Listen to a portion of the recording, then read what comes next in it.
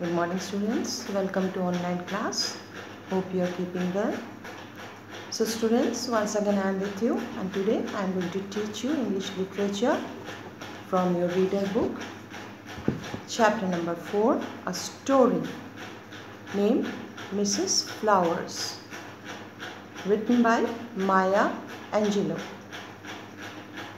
Maya Angelou. Guys, you please open the notebook and you note down the spelling of Maya Angelou.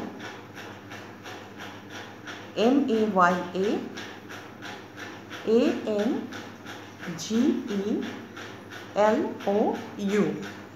Maya Angelou. And the name of the chapter is Mrs. Flowers. Maya Angelou, she was born in 1928 and died in 2014. Maya Angelou, she was an African American. That means she was a Negro, but she was the citizen of America, and she was simultaneously a social activist. She was an activist in the struggle of racial discrimination or racialism in America. The discrimination on the basis of color, that is black and white. And she also became a victim of the practice. So that is why she has written many stories and novels. Those are based on her own experiences, or you can say the autobiographical stories and novels. So this story, Mrs. Flowers, it is also one of her autobiographical stories. Through this story, the author says that one day, the story begins that one day she was just loitering in her childhood days aimlessly, and then she got to know one Mrs. Flowers in a countryside place in America. The background is rural areas, not city, it was town. And Mrs. Flowers, she is also black, she is also Negro, but she maintains her dignity. Actually, she is not so social lady, and her sense of dressing, it is also a little bit different from others. And her complexion, according to the author, in a humorous manner, she has written that she is quite dark, rich dark, as plum. That means that you know that purple colored plum. She is rich dark as plum. And her dressing sense is she loves to wear voile. Voile means a kind of fabric, a kind of cotton cloth or the fabric.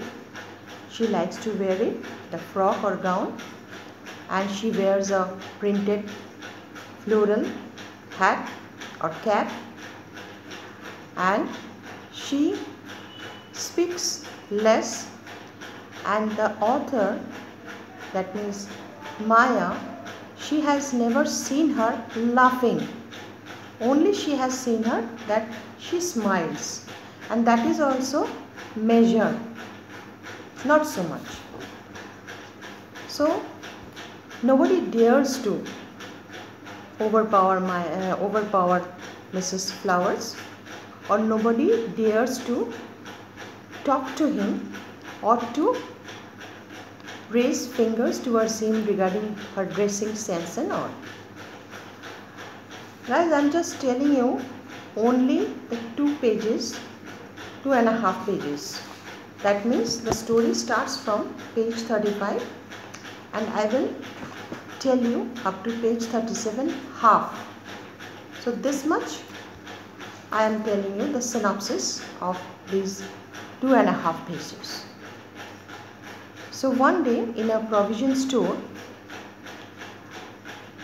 the author, that means Maya Angelou, she meets Mrs. Flowers. Maya Angelou, she was accompanied by her grandmother and her sister Bailey. So from there, she only comes to know little bit about Mrs. Flowers.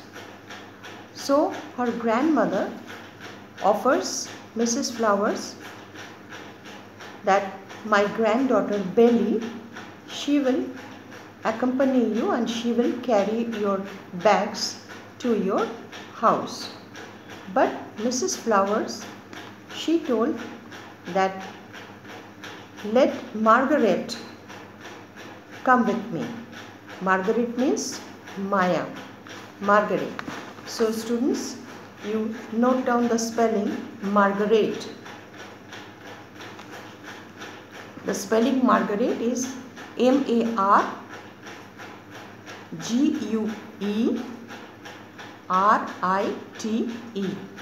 M-A-R-G-U-E-R-I-T-E. This is the spelling, but the pronunciation is Margaret. So Mrs. Flowers told author's grandma that I will take Margaret with me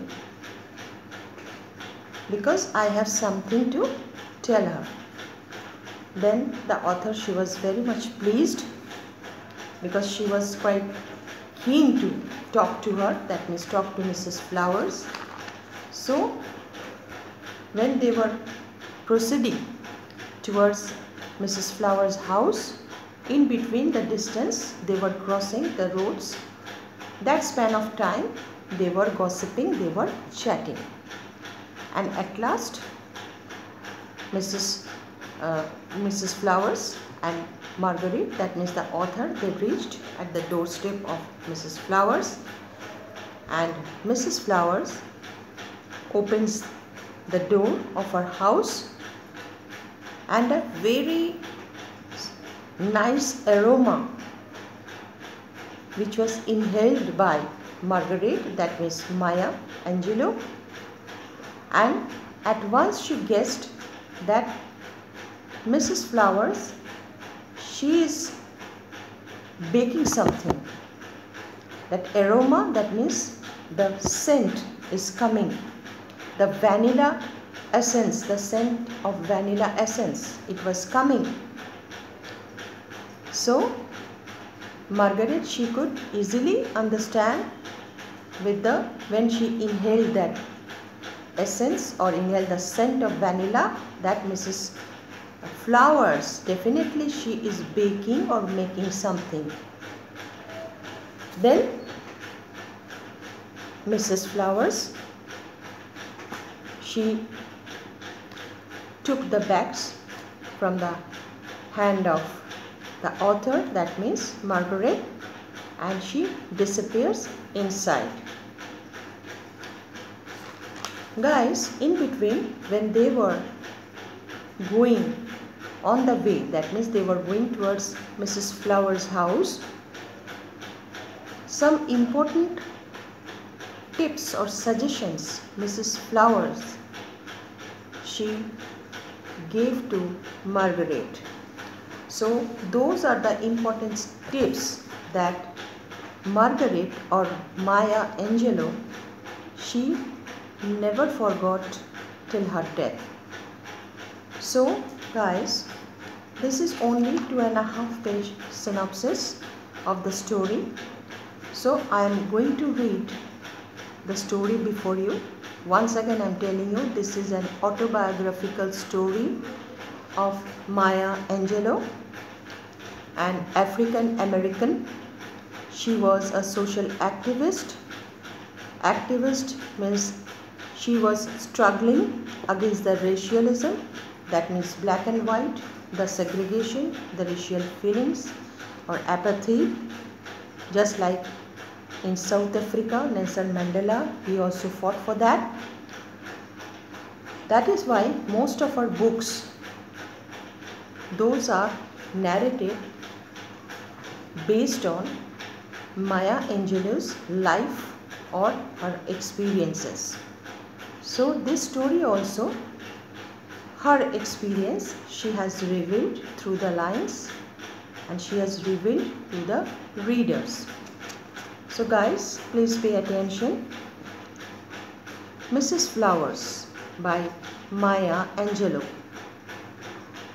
For nearly a year, I shopped around the house, the store, the school and the church like an old biscuit, dirty and inedible.